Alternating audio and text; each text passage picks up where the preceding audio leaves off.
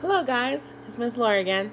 I'm going to read to you today, No Moon, No Milk.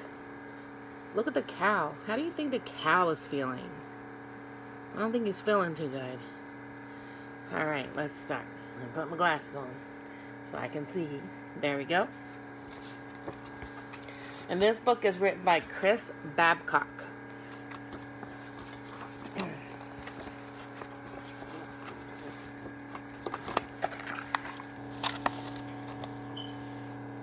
What do you think he's getting ready to do? There's a bucket, and there's the cow. Let's see. When Rob came to milk his cow one early morning, he found that her udder was dry and her eyes were wet. "Martha, you're crying. Are you sick?" Rob asked. "Yes, sick of being a cow. It's eat grass, get milked, eat grass, get milked." Martha drew in a quivering breath. "I want to do more than cow around in a pasture all my life." I think she's had enough.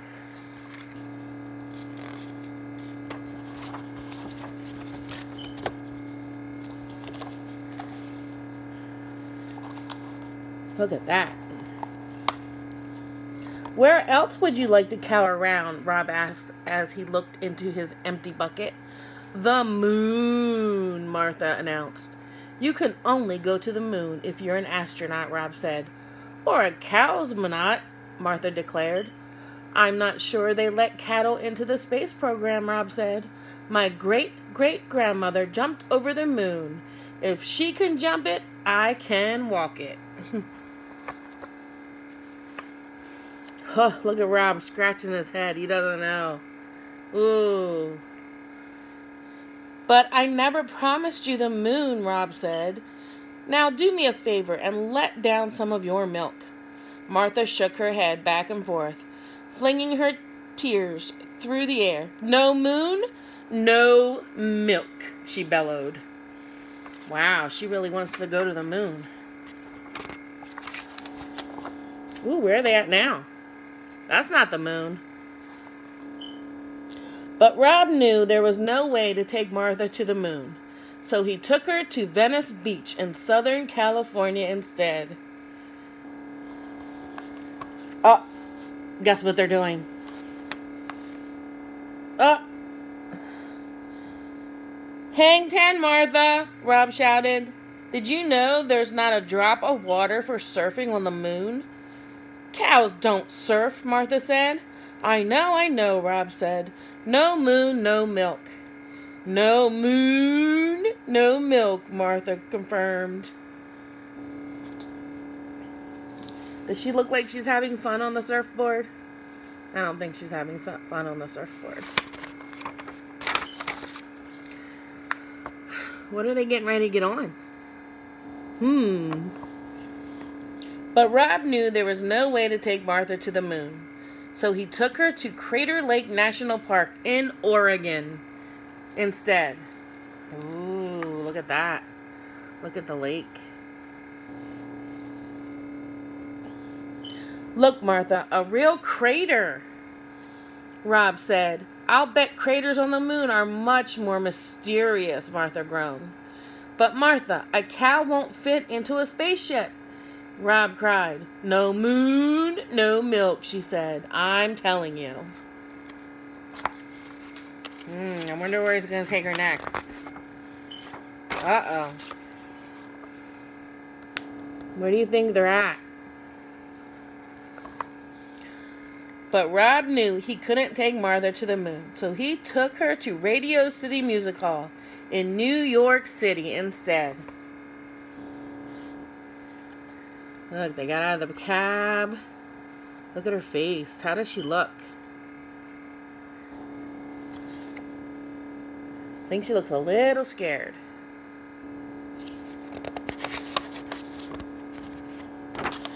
"Martha, it's the Rockettes," Rob said. "Rockettes? Where are the rockets?" Martha asked, craning her neck. "Not rockets, Martha, Rockettes.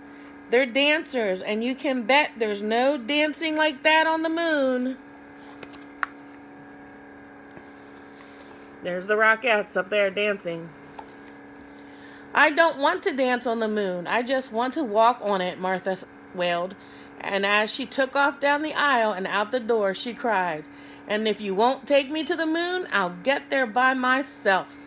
Rob threw up his hands in frustration and ran after his stampeding cow. She's trying to get to the moon in the worst way. Look at her running down the street. When he saw she was heading for Central Park, he hopped a bus, hoping to head her off uptown. Central Park is a very big park in New York City. Look. Meanwhile, Martha caught up to a passel of skaters darting through the park. "Excuse me, but could you direct me to the moon?" Martha asked as she trotted alongside them. "Follow this path and hang a left at the fountain," a skater replied. Martha mooed her thanks and galloped on. You think she's going to find the moon in the park? I don't know. Let's see. Rob had just gotten off the bus across from the American Museum of Natural History when Martha rounded the corner and came to a complete hoof-sliding halt in front of him. "A science museum," Martha moaned. "What on earth can a cow do in a science museum?" "There's a replica of the lunar surface you can walk on," Rob offered. Ooh.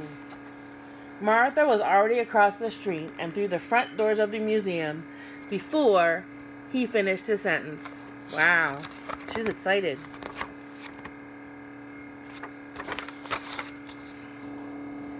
Oh. "Restrain that bovine," a guard cried as Martha galloped by. "I hope this works," Rob said to himself as he borrowed a space helmet from a display case and ran after his cow. Oh, look, she's running. It says lunar surface, which lunar is another name for the moon. Meanwhile, the whole picture. Check out Martha. She got up on the wagon.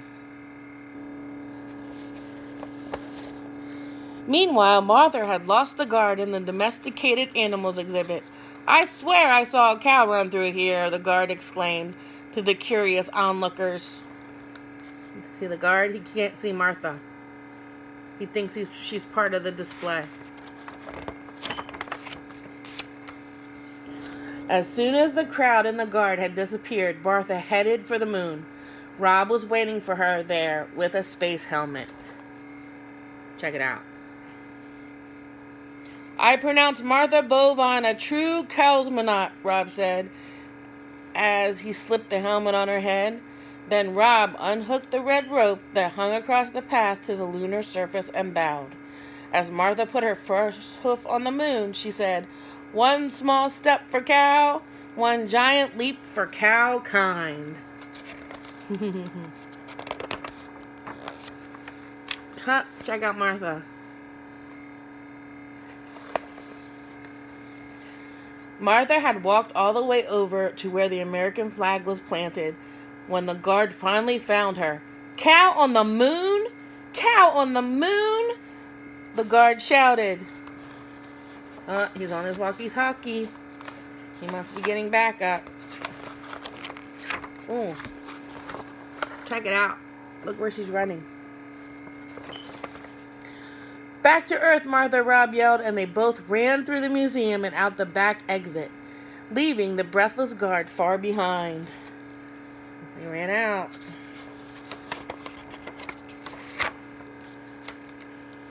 "So, how was it to cow around on the moon, Martha?" Rob asked as he squirted milk into his bucket the very next morning. "Oh, it was okay," Martha said. "Okay," Rob explained. "Just okay?" "Yeah, now I know why my great-great-grandmother didn't stop to cow around up there." "Why?" asked Rob. "There's no grass," Martha said. She look happy now? And Rob's getting his milk. Alright, the end. Alright. Until the next book.